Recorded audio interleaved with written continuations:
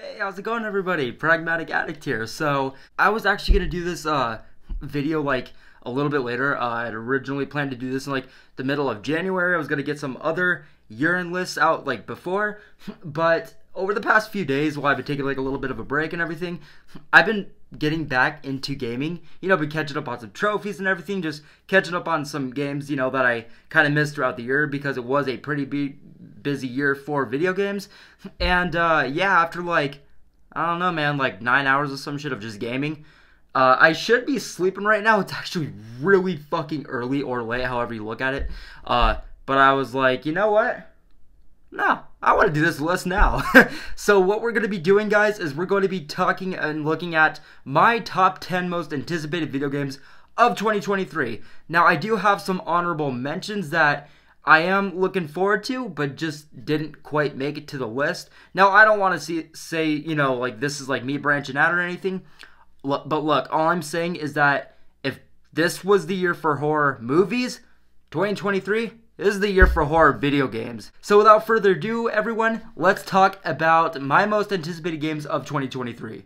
So just to clarify, these will only be games that have, in the very least, a 2023 release window. So games like the upcoming Skate game or Kingdom Hearts 4 even, those games will not be on this list. Kingdom Hearts, for example, will more than likely, I want to say, release sometime in like 2024, even if it's late 2024.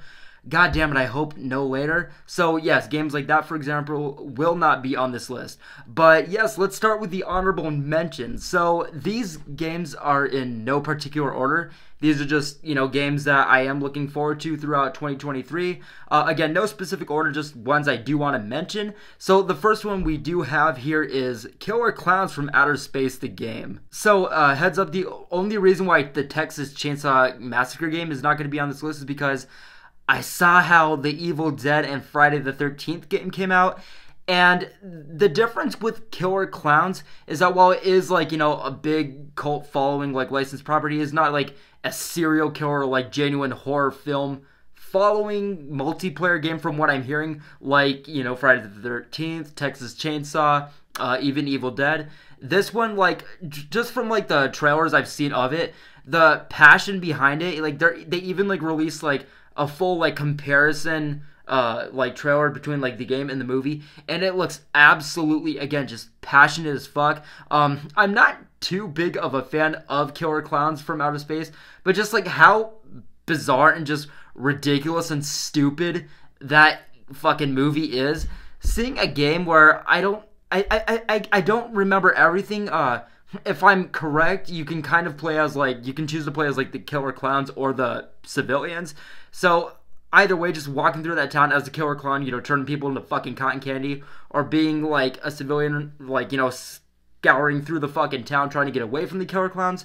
Just all the passion and how much they're hyping it up. I really am excited for it. Again, just not as excited for the other ones way down on this list. Next in my honorable mentions list, we have Lollipop Chainsaw Remake. So I wasn't too like big on this game. I did play it back on the PS3. It was one of my sister's absolute favorite games. She played this thing fucking religiously, and I just kind of like watched on the side points because she either wouldn't let me play or I just didn't want to fucking play this game. I mean, I thought it was cool, from what I remember. It's like a Harley Quinn hunting zombies game. Again, I don't remember it too well, but I remember, like seeing it again, in the very least seeing it being played from my sister constantly, and like I wasn't into it as far as like, wanting to like really dive into it. But over the years, I've, obviously caught up to date with a little bit more. And I would like to replay that game, which obviously I can't because I don't have a PS3.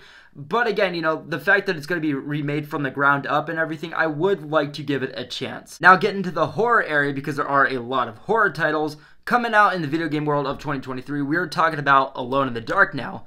So I never played this game, which is, hence why it didn't get on the top 10 list. Wasn't there like already a remake of it? I think it came out on like PS2, and then like, I want to say it came out like before that on a console. I never played it, but I heard a lot of buzz about it. From what I've heard and from what I've seen, this is, amongst the bigger titles, in the horror, genre. And again, with 2023 having just a massive list of horror remakes.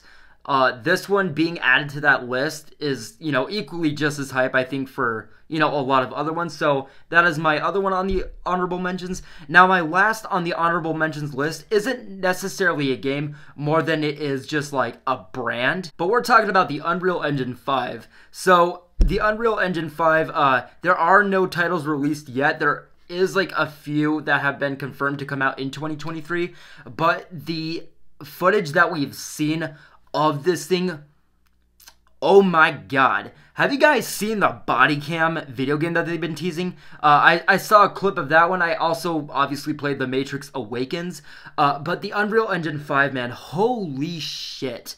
Just to see it in its earliest fucking days, just the initial, like, here's what it could be from the body cam footage and everything. Oh my god, man, I cannot wait to see this. Also, I do want to mention that, like, when I was looking up the Unreal Engine 5 before this list, the very few games that have been confirmed, Layers of Fears is actually going to be on that, it's going to be one of the first games to have the Unreal Engine 5, which goes into my number 10 pick, which is Layers of Fears. So I'm a big fan of horror games, and I do think that Layers of Fear, the original one, the very first one, is one of the better and, like, more popular, like, indie title horror games. Bloober, I do think that they are a pretty worthy company where you're thinking about, like, horror games, whether it be, like, even though, like, hit or miss titles, like Layers of Fear 2, obviously Blair Witch, and speaking of Bloober, they will be mentioned again later on down this list. I've played Layers of Fear on a couple of different consoles now. I played it originally on the Switch with the DLC, The Inheritance. I played them both and I really enjoyed them. Played it again on the PS4 sometime later once Layers of Fear 2 released. Now here's the thing. I didn't actually finish Layers of Fear 2. I finished the first one in the DLC, but I didn't finish the second one, because I just couldn't get into it, which is interesting because the first one is actually about a painter where the second one is about a fucking filmmaker. So I really thought that I would be, like, really deeply invested in the second one more than at least the first one. But as the second one was coming out, no one was really talking about it. No one was playing it. The reviews for it weren't that good.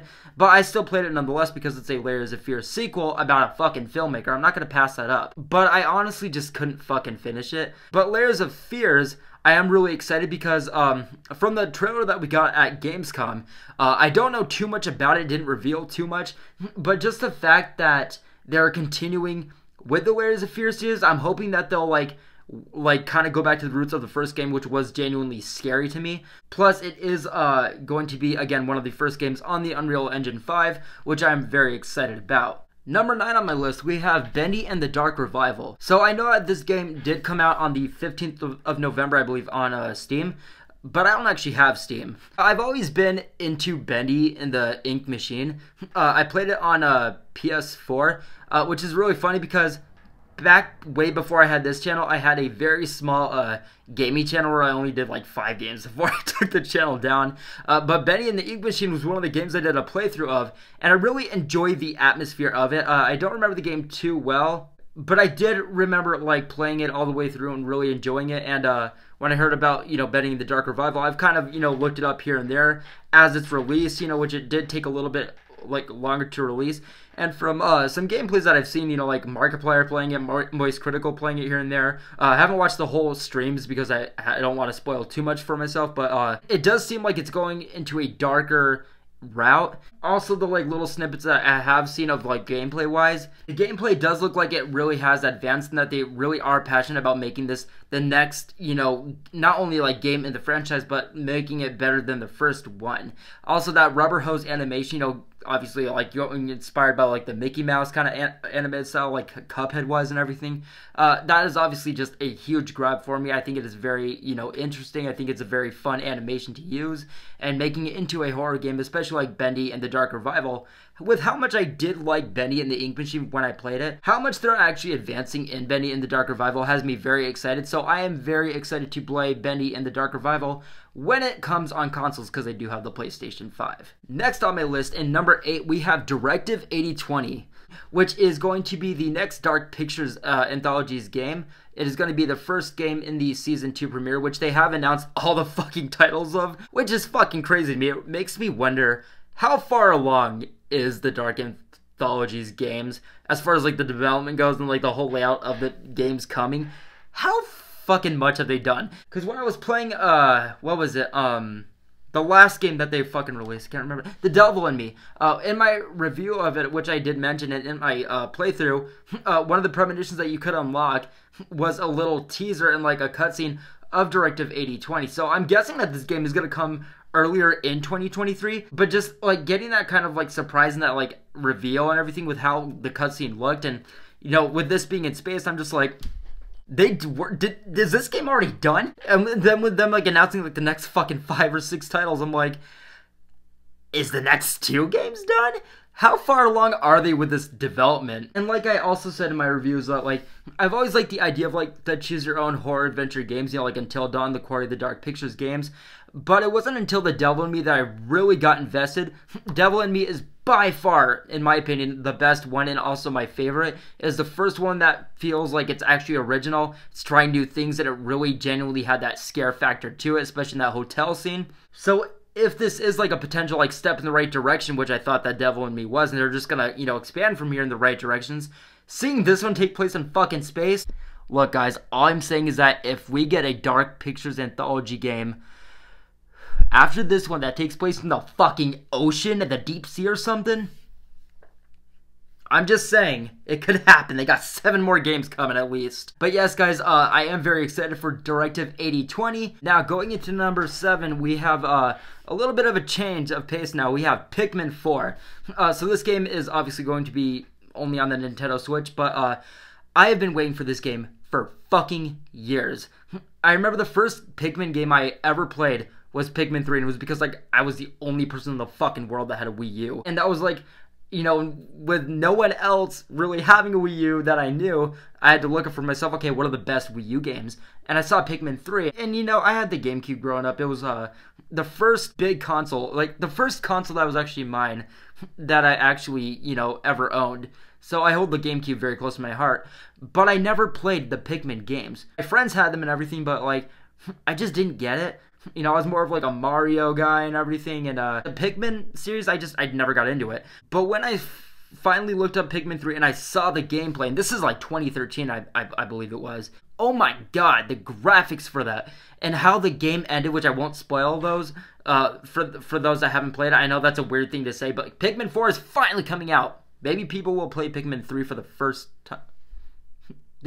Yeah, Pikmin 3 did release on the Nintendo Switch. Never mind, yeah, so, you know, I'm not going to spoil the ending, but with how the game left off and how much I fucking love that game and how good it was for its time.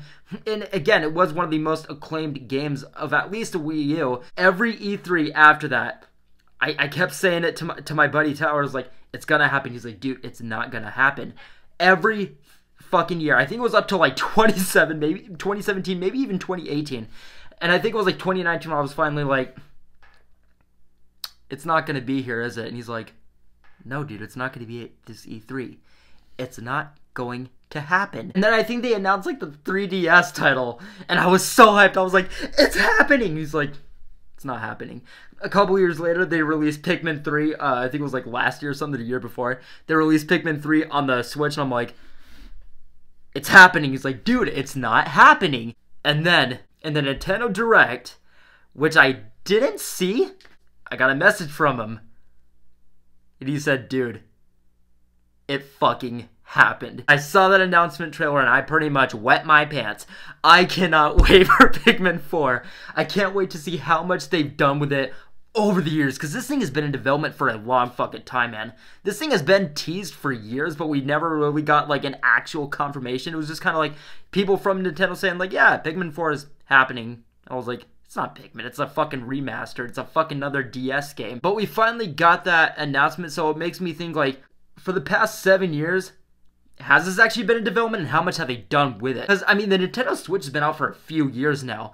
We all thought that this would not only be one of the first Nintendo Switch titles, but hopefully it would have even come during the Wii U, which I think was supposed to. I think, like, Pikmin 3 was supposed to come on the Wii, if I'm not mistaken, and then Pikmin 4 was going to be on the Wii U. But we are now at the, like, maybe the end of Nintendo Switch's life. I don't know how long it's been. It's been like, what, 2016?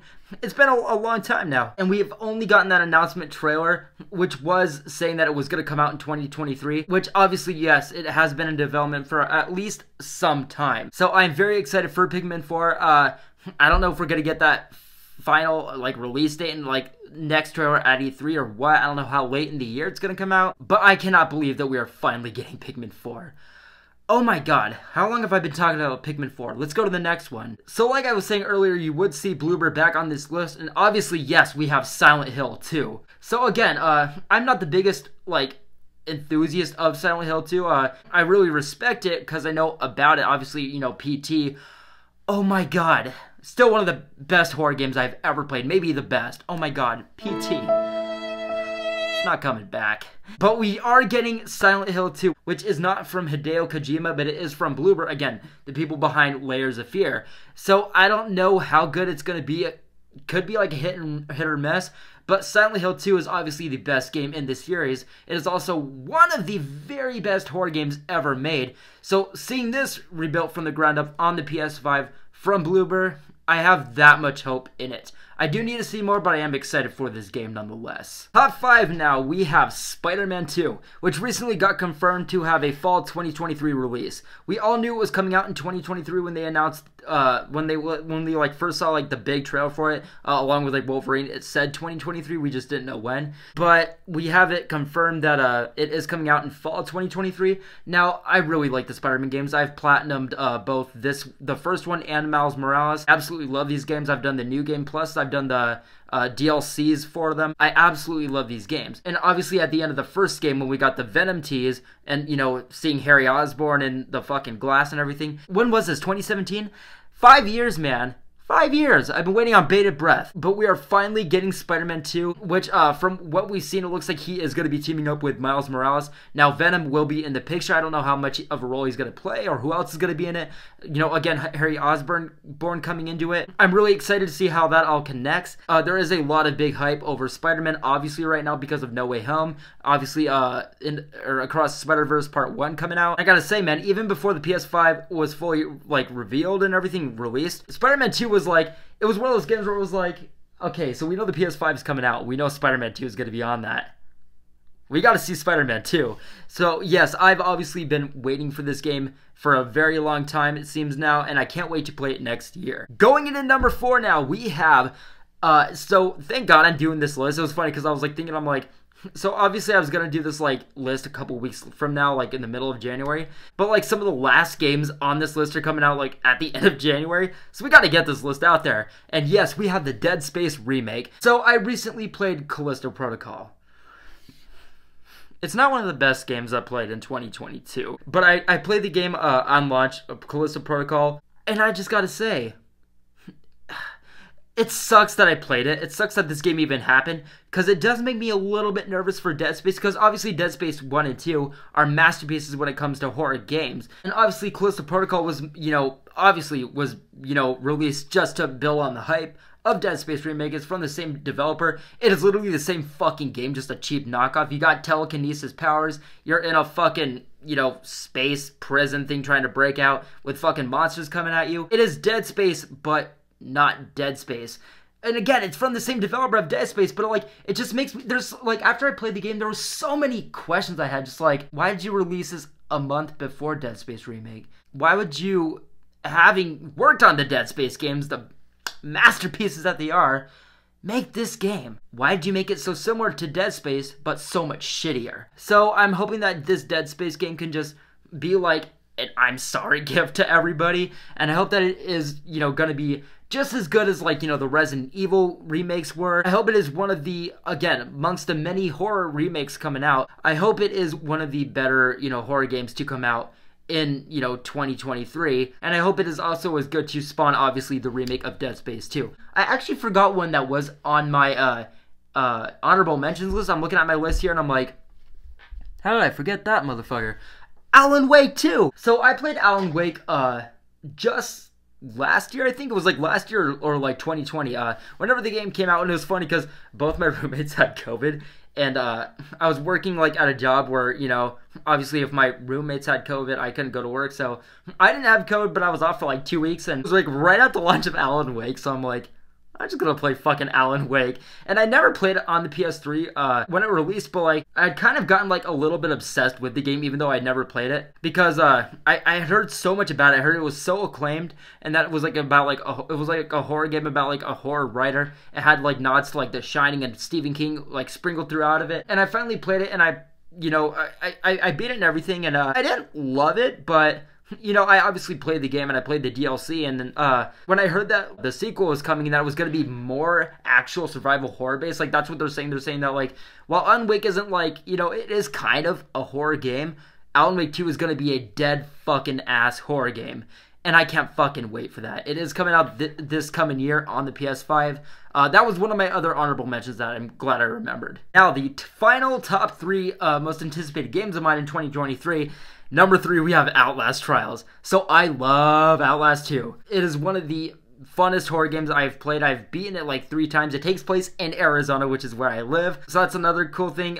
So I have the Outlast Trinity Pack, but I never really got into like Outlast 1. I like the atmosphere, you know, like you're this guy like investigating like this asylum. Obviously, with that being the first Outlast game, you know, seeing like how like the found footage kind of stuff works and everything, you know, saving your battery and everything, using night vision. But like, I just never got into it. Now, the second one where you're like, you know, your wife goes missing and everything, and you're walking through this like, you know, this like Arizona desert, you're coming across this cult, you're like having flashbacks where you're playing sequences in like fucking schools and shit, which is really fucking creepy and really fun. Now, I saw the beta gameplay, some of it, of Outlast Trials, and this thing looks fucked up. Now, I don't know if this is going to be multiplayer. I don't know if it's going to be VR. But me and my buddy Tyler were talking about it, and he, you know, we were like, we don't know how good it's actually going to be. But I haven't talked with him about the actual like beta gameplay. I haven't talked to him about it. But I saw like the gameplay, and oh my god. So obviously the Outlast games are some of the scarier games. They're on many like scariest horror games lists. They're some of my favorite horror games to play. But this one looks like it is really going to be upping it just in absolutely every fucking way. The characters that you're running from, the aesthetic, the designs of the characters. Holy shit, man. Like, again, I've only seen like a couple minutes of the beta, and I'm like, this is already possibly like one of the scariest games that's gonna come out. I can't wait for Outlast Trials. I've been looking forward to it for a long time, and you know, I don't know when it's gonna come out, but as we get more trailers, I'm really, you know, I cannot wait to see them. Now, these final 2, it was a hard pick between these 2.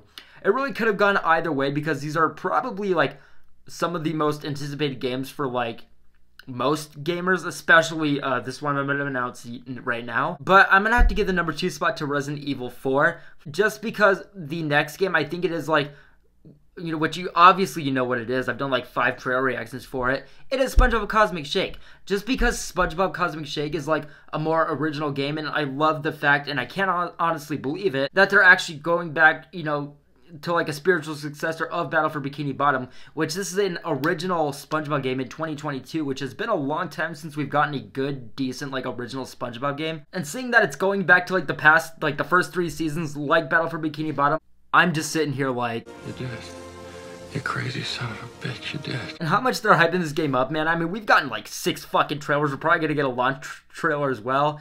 We got a fucking languages trailer. We've gotten every kind of trailer for this game, and even that like initial announcement, they'd obviously been working on it for a long time, so I'm just happy that that game is releasing. I don't really need to talk about my number 1 pick anymore, but going back to number 2, Resident Evil 4. So Resident Evil 2 and 3, the remakes were very good in my opinion.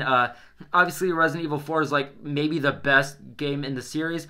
I really like Resident Evil 4, but I think that like it's between that one and Resident Evil 7 Biohazard that are like my favorite of the series. Obviously, like, you know, how good Resident Evil 2 and 3 remakes were, you know, how good they sold, how well they did with reception, and obviously how big Resident Evil 4 is to the Resident Evil community. We all knew it was coming, but we kept searching it, man.